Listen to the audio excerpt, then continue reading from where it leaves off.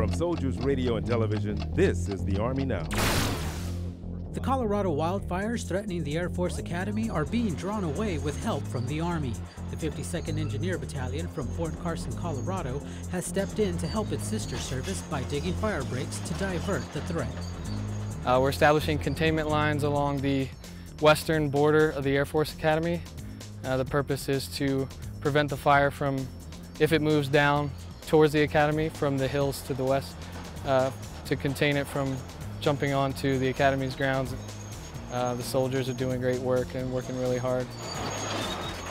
It's been impressive to see how much they're all working together, and also, at the higher levels between different services. I think there's been a lot of good talk so that we're all trying to achieve the same goal. That's the Army Now.